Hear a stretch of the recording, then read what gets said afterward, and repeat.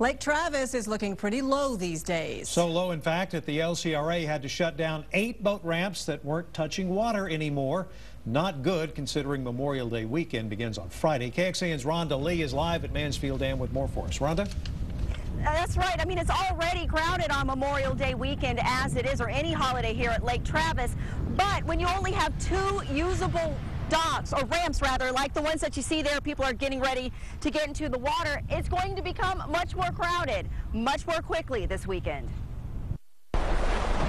James Willis is getting his fishing in early this week. Absolutely. Fishing's always good out here. He's finishing before the holiday crowds fill the lake.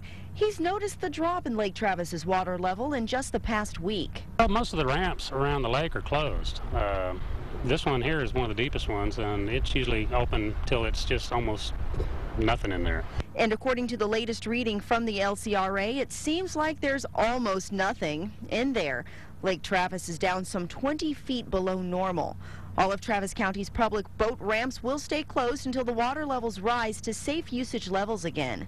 The only 2 that are open for use are at Mansfield Dam and Sandy Creek, since the water is deeper at those particular spots. When you launch a boat, and even when you're swimming or diving into the lake, you need to see where you're launching to make sure your trailer doesn't disappear into some hole that you didn't know was there. As we look out upon the water here, you can actually see how the Sometime Islands have kind of made an appearance. Now, normally this time of year, if the water levels are okay, these islands, you can't even see them because they're fully underwater. I think you should stay well off the shoreline and also pay attention to the buoy system on the lake. Boaters need to know exactly where they are in case they need to be rescued. Oh, and for Pete's sake, boat sober. It is very important. So many of our accidents, whether they be boat related or swim related, are partly due to the use of alcohol. The last thing you need is to spend part of your holiday drying out in the tank.